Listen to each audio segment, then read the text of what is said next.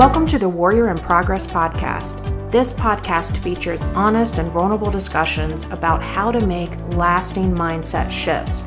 Through these mindset shifts, you'll be able to commit to yourself and stop sabotaging yourself so you can transform your life. I'm your host, Jennifer McKee, certified health coach and motivational speaker. Look, I've been there. I've done that. I've lost over 50% of my body weight naturally. That's 185 pounds. No surgery, no quick fixes, no diets, no weight loss gimmicks, no shakes, drugs, intense 8-hour workout sessions, and no deprivation. I lost all of that weight despite having a severe issue with my foot that limited the exercise I could do for the first part of my journey. By this point in my journey, I knew that in order to transform my life and to keep living life as a better version of myself every single day, it was 99% mindset. Even if you don't have a lot of weight to lose, this podcast is for you if you feel like you're sabotaging yourself, if you feel stuck, if you're repeating the same mistakes over and over and over. I invite you to subscribe to the Warrior in Progress podcast for motivational, inspirational, and thought-provoking topics where I'll share with you some practical tools that I've learned on my journey so far that will empower you and help you to access that inner warrior that's inside each and every one of us. And yes, I am talking to you so that you can become a better version of yourself and actually live your life instead of sitting on the sidelines and just watching life pass you by. Are you ready to get started? Let's go. Welcome back, everyone, to the Warrior in Progress podcast. I'm so excited to have you here. I've taken a little break from releasing a podcast episode in the last few months. Most of you know that I had my third skin removal surgery. It ended up being about a 4-hour surgery for revisions. For those of you who don't know, I had 2 skin removal surgeries in 2019. And at one point, I am going to do a podcast episode about that. To kind of talk a little bit about the process of that and the recovery and all of that good stuff, because I have gotten a lot of questions about that, and I would be more than happy to share with you my experience in the situation. So stay tuned for that, but I am recovering very well. Thank you for everybody who's reached out to me and all the support I've been given during that time. It's definitely difficult to recover from a skin removal surgery. So I just want to thank everybody who reached out to me. Thank you so much, because it really meant more than you know. It really, really did. But I am recovering well. I'm back, working on my exercise and weights and all that kind of stuff. Going to be running a half marathon race in October. So I am very excited about all of that. But I'm even more excited to give you the content of this podcast episode, which is about how to overcome your fears.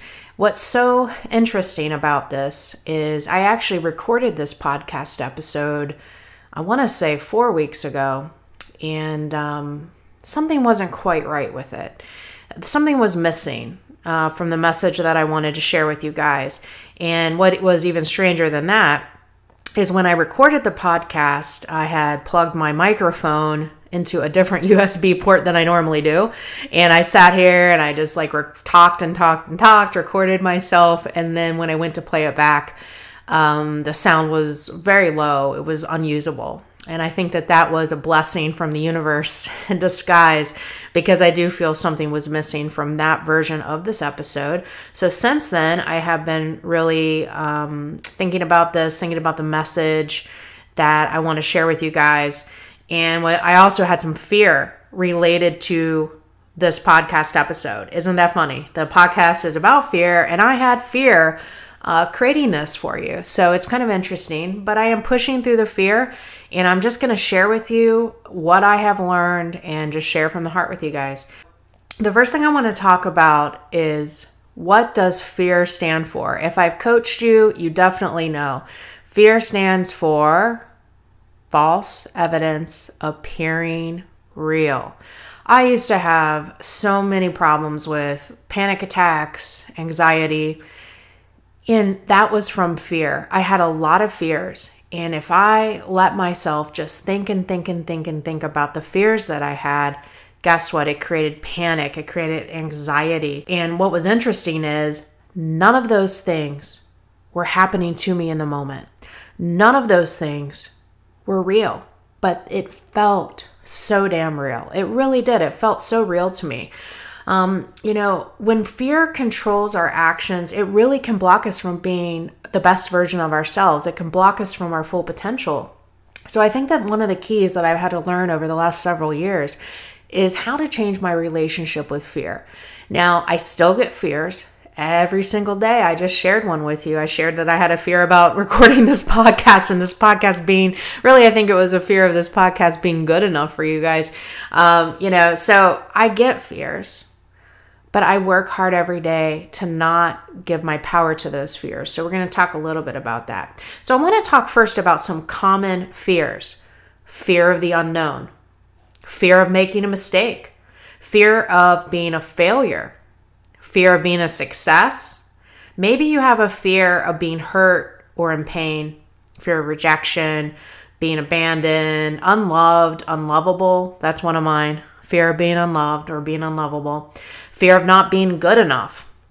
Fear of not being safe. This is another really big one, a fear of what other people think about you. Maybe you're afraid that the cancer will come back one day. Maybe you were in a marriage for many years and it didn't work out, and now you're afraid to open your heart again.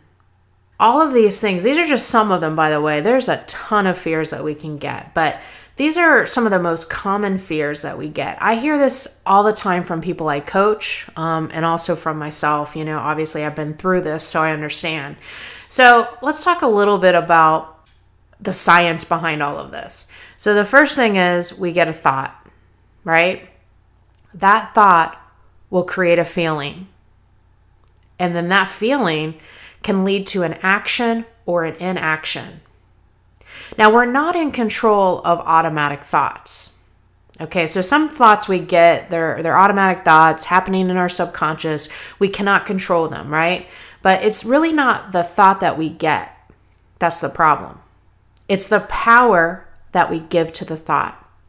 So I want to give an example of this. And you might laugh at this example because it is kind of funny, but I was really afraid to move to Phoenix because of scorpions. I had a huge fear of scorpions, and I had never seen a scorpion in person that I can remember anyway.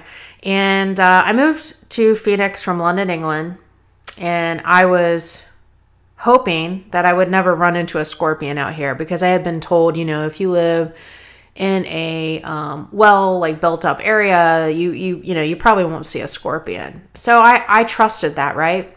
So guess what? I moved here. I was living in Phoenix for, I don't know, maybe 7 months before I saw my first scorpion. Not even a year. Didn't even make it a full year. And what was interesting is I moved into my house and I went out to the garage and the light was off, so it was kind of dark in there. It was during the day, so there's a little bit of light. But anyway, I saw this thing laying on the ground, and it didn't really look like a scorpion because it was actually a dead scorpion. So when scorpions die, their tails lay flat out, so their tails are not curled up, and I had never seen that before. And at first I looked at this thing and like I said, it was very dimly lit in my garage, and I thought that it was just like a leaf or something like that. And so I wasn't even scared of anything, right? And then I got closer to it. I bent down and I looked at it and I realized that it was a scorpion. And I did realize it was dead. But I started freaking out because I thought, oh my gosh, if there's a scorpion in my garage, that is way too close for comfort. So you know what happened? I got additional thoughts, right? The thoughts that I got for the next several days were like, oh my gosh, what if scorpions get in my house? And what if scorpions get in my bed? What if I'm sleeping and I roll over and on a scorpion and it stings me? What if this happens? What if a scorpion's here? What if a scorpion falls out of my air vent? What if that happens? What if that happens? Guess what? I was what ifing. Has anybody else done that? I know you have. Come on. I know you have. I was what ifing. What if that happens? What if that happens? And guess what? These are the thoughts I was getting, and the feeling that was created from these thoughts was just a fear, just such a paralyzing fear that I was actually sleeping with my lights on. I got a black light, flashlight, and I would search around my bedroom to see if I could find any scorpions before I went to bed. I mean, I was petrified.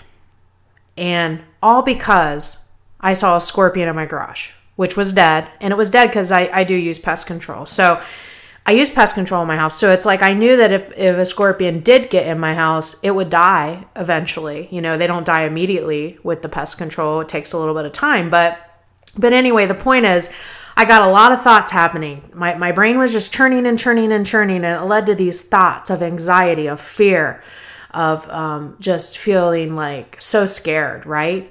And then the action that I took as a result of that was by sleeping with the lights on and like using my black light flashlight and looking everywhere for these scorpions. And it was no way to live.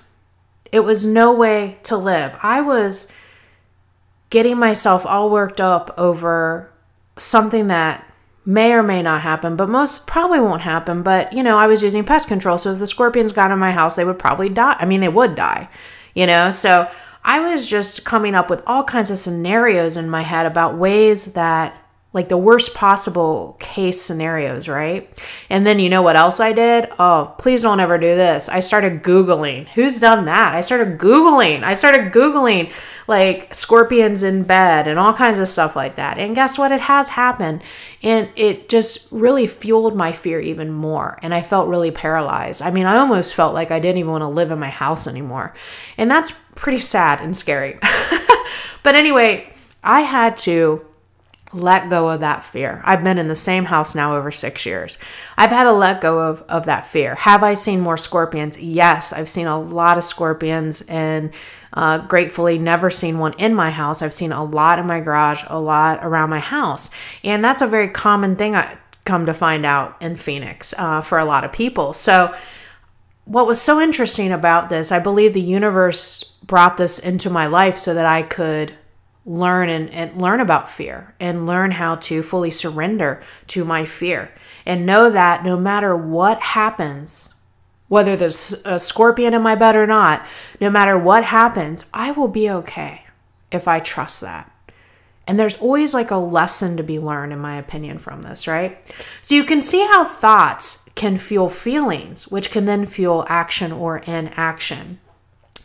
So if we give power to these negative thoughts or beliefs, you know, the power to these fears, we are disempowered and we can take on a victim role. You know, why is this happening to me? I'm a good person. I don't deserve this. You know, I have a lot of love to give. Why doesn't this person love me? I guess if this person doesn't love me, then nobody's going to love me because I should have done this and that and the other. I'm not a good person. How can anybody love me if they knew who I really was? Does that sound familiar? Yeah, that's one of mine as well. You know, if somebody knew the real me with my flaws, maybe the things I've done, the things I've said, the mistakes I've made in my life, they could not love me. So the fear is I am unlovable and I'm not good enough. This stuff is all so common, right? So remember, it's not what has happened to you in your life that's the problem. It's the stories and the thoughts that you create about the events. And I'm going to do a whole separate podcast episode on that because that is a whole separate podcast episode in itself. But, you know, when we start creating stories about things that have happened to us, that's when these fears can be, you know, created. And a lot of these fears were created from childhood, right? So, you know, maybe we got in trouble as a kid with our parents, or maybe we weren't heard and seen by our parents. Maybe we weren't validated by our parents. And so we developed this fear that I'm not good enough, I'm not lovable, right? And we maybe had a fear of making a mistake because as a kid, when we made a mistake, we got yelled at, we got hit, we got whatever, you know? And so those fears, you know, were created usually from something that did happen at one point in time. But, you know, I would encourage you and invite you to ask yourself, is that really happening to me right now? Also, when we give our power to the fears that we have, we stay stuck. And you know what? Often there is a payoff. There's a payoff to staying stuck. Maybe protection is a way. Maybe we feel like a false sense of security and safety. Maybe we're trying to control what we cannot control. People, places, things, situations. You know, if you think about, like if I think about, if I'm afraid that if somebody knew the real me, that they couldn't love me, you know, maybe what I'm going to do is only show a certain side of myself to people, you know, not show them the real me, because I'm just like, no, if they knew the real me, they wouldn't listen to me. They would not love me. They won't, you know, they won't ever talk to me again, etc., etc. So I only show them the version of myself that I want them to know. Guess what? That's not the real me, and that's not me being authentic. You know, when we try to control people, places, things, situations, we're often trying to force an outcome. And sometimes we're manipulating and we're not even realizing it. But I want you to remember something. Resistance to what is keeps us stuck and disempowered. I'm going to say that again. Resistance to what is keeps us stuck and disempowered. It's only when we take responsibility for ourselves, right? Because we can't take responsibility for other people. They have to do that. But we can take responsibility for ourselves. We can accept what is. We can have gratitude for what we do have. Life is not happening to you. Life is happening for you. There are lessons to be learned. And that's really where the growth happens. If everything was always going according to our plan, right, the way we wanted to, like if the outcome was always the way we wanted it to, how could we ever be grateful? How could we ever learn? How could we ever grow? We couldn't. I read this in a book by Melody Beattie, and she says, instead of asking, why is this happening to me? Ask yourself instead, what am I learning now? And I love it. I love it. You know, so often we get attached to the way that we think we want things to go, right? We get attached to certain outcomes that we want, right? And we buy into the fear, which prevents us from moving forward, growing, evolving into the best version of ourselves.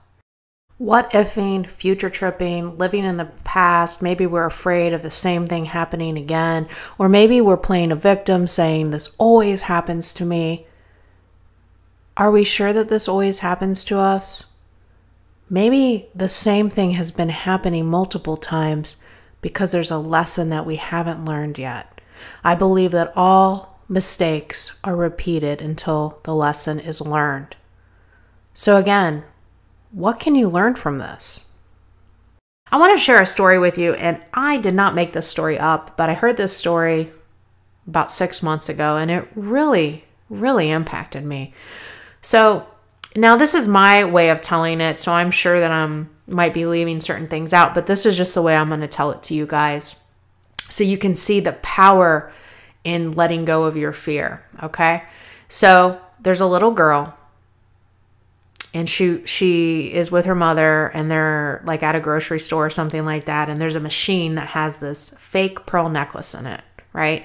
And the little girl sees it, and she's like, Mommy, you know, I really want this pearl necklace. It's so beautiful. So her mother, you know, you can put money in the machine and get it. So her mother puts money in the machine, gets the pearl necklace, gives it to the little girl.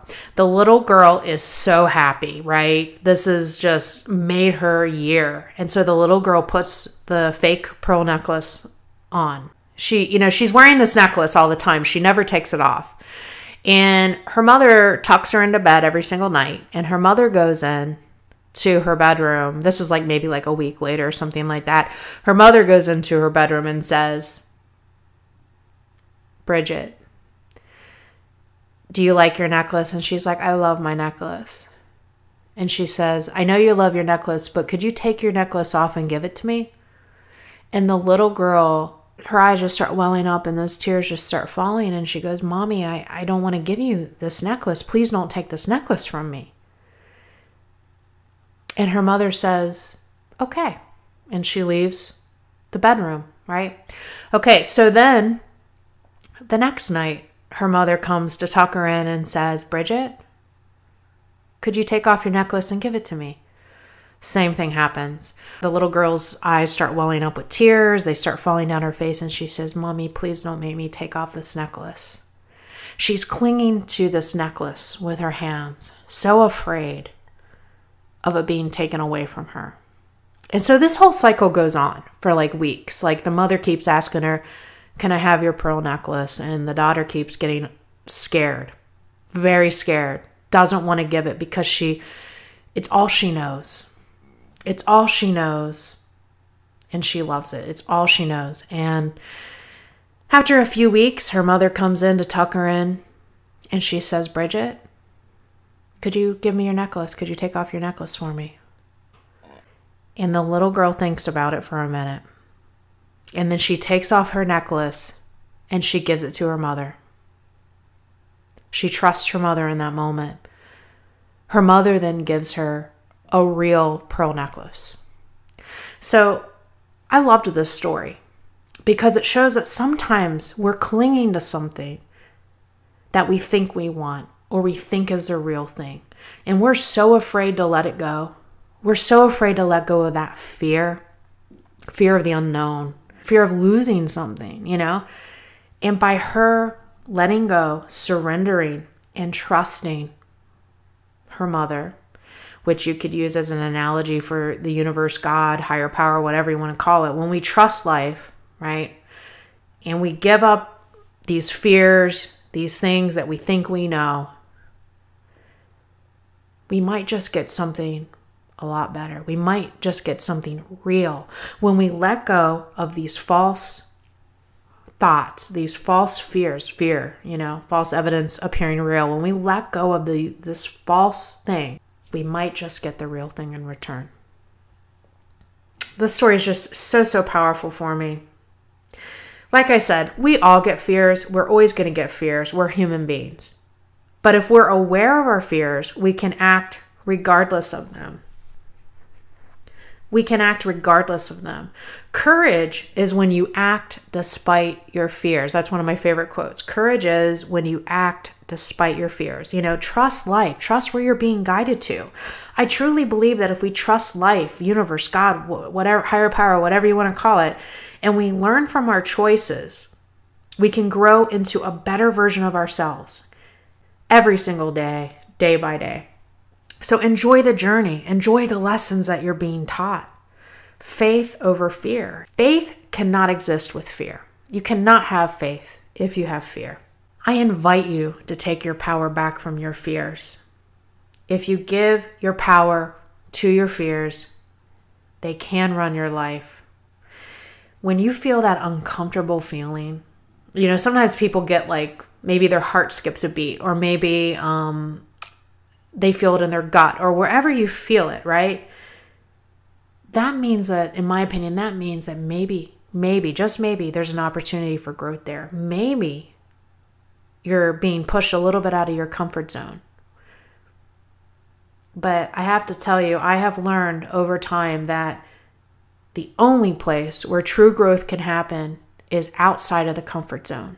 Does that mean you have to take a huge leap out of your comfort zone? No. You can just take a baby step out of your comfort zone. If we live in the past, we're not truly living. It's great to learn from the past, to learn the lessons that we're being taught by life, right? So if we're afraid to take risks because of these fears we have, because of things that have happened to us in the past, we're not really living. If you have cancer and your cancer is now in remission, what a blessing, right? What a blessing. But we might have a fear that the cancer is going to come back. The thing is, we don't know. But what we do know is that you have this current moment, this present moment. So how are you going to live your life right now in the present moment? If you spend your time worrying about if the cancer is going to come back, your brain is not going to be in the present moment. I encourage everybody, whether you've had cancer or not, to live in the present moment. The past is gone. The future is not here yet. The only way that I believe we can truly live our lives is by being right in the present moment. Is that easy to do? Hell no. Is it? No. So this is a daily practice. This is becoming very aware of our thoughts, right? So the call to action is, I want you to think about, what am I afraid of? What are my fears? I would make a list of your fears. You might come up with more than you thought. I know I did when I did this. So what are you afraid of? Ask yourself, are these things from your past? Were these fears created due to things that happened to you in your past? If the answer is yes, what could you learn from those situations? What could you learn from those situations instead of internalizing what happened, instead of creating a story about what happened? For example, if I was in a relationship for, or a marriage for 25 years and it didn't work out, if I create a story that I'm not lovable, I'm not good enough, the marriage didn't work because of me, that's me creating a story. I need to look at the hard facts and see what happened. Maybe there's something I need to work on in myself to be a better partner, right? That doesn't mean I'm not lovable. It means I'm a human being and I'm not perfect. So I want you to think about, where did these fears come from? What can I learn from my past? I want you to take one action that you can do to move past the fear. So let's give another example. Let's say that you are in a dead-end job, right? Let's say you're in a dead-end job. You dread waking up to go to work. You're just like, this is not working. Maybe it was working for you at one time. It's not working for you now. But you're afraid to leave that job because you need the money. You need the money to pay your bills. So I'm not telling you to quit your job. I want you to take one action. Maybe you're afraid to leave your job because you need the money, right? Or maybe you're afraid you're not going to find anything better. I invite you to take one action to move past that fear.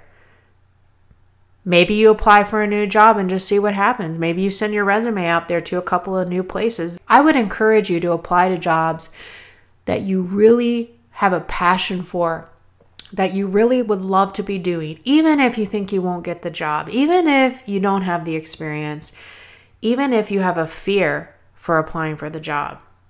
I would encourage you to apply anyway, because what does it hurt? It doesn't hurt anything. So that's one example. But I encourage you to take one action to move past the fear. Maybe if you're having a fear like, I'm not good enough. Why do you feel that you're not good enough? What is it about you? What would you like to improve? And if there's something about yourself that you would like to improve, believe me, I have a list of things about myself that I'd like to improve on, and I'm trying to work on those things. But what is one action you can take today to be just a little bit of a better version of yourself than you were yesterday? Ask yourself, is this happening to me right now? What are the chances of this happening? Is it worth the risk to move forward, to try something new, to live in the present moment despite my fears? What have I got to gain if I take an action despite my fears? I believe that failure is not when we take a risk and maybe things don't happen the way we want them to happen. I believe failure is when we stay in our comfort zone and we play it safe. Are you playing it safe? Step into your greatness. Coot says that all the time. Coot Blackson says that all the time. Step into your greatness.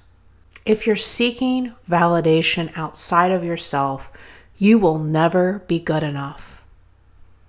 The irony is that you're good enough now just as you are. I invite you, I encourage you to give yourself that validation you seek outside of yourself instead of giving your power away to other people, places, things, and situations. You are a human being. All human beings have inherent worth.